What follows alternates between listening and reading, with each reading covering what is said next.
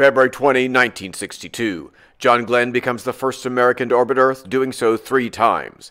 Concern about a possibly loose heat shield created a tension-filled re-entry. 7, this is Cape. Do you read? Over.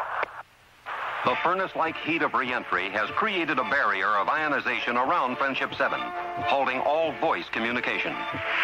The thickening atmosphere breaks his descent, and the forces of gravity slam against John Glenn until he weighs 8 times his normal weight. Friendship 7, this is Cape. Over.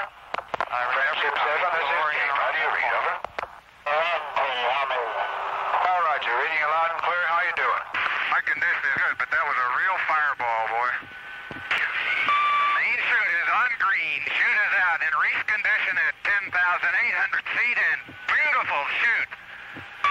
Chute looks good. Home is the voice.